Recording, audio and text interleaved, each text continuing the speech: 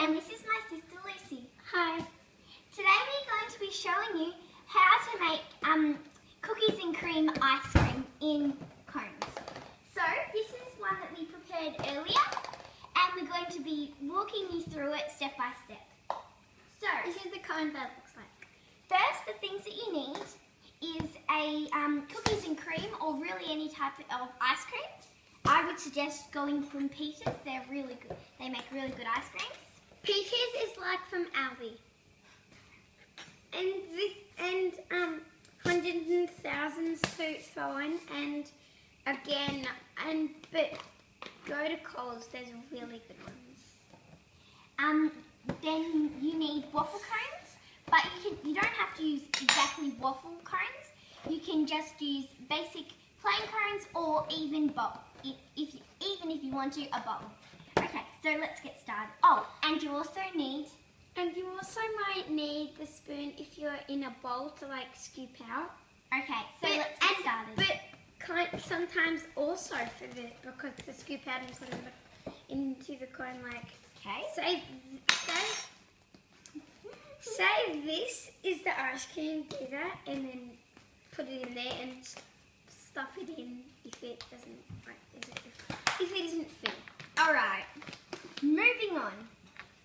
So My daddy's just gone on YouTube.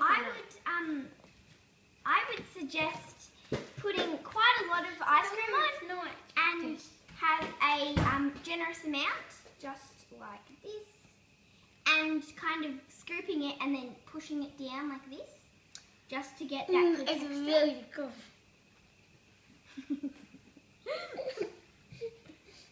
Alright. But you don't have to put that much, especially if you're having a flavouring one. Alright, so personally I think that that's pretty good. You can add more or you can add less. Lily, could you please put the sprinkles on? It's gonna look so good. And I'll keep making another one.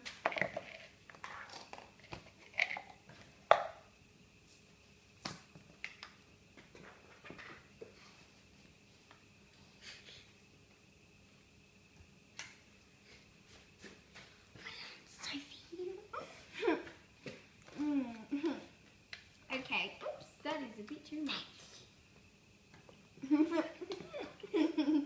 Can't you open it? No, I did. Sophie. Done!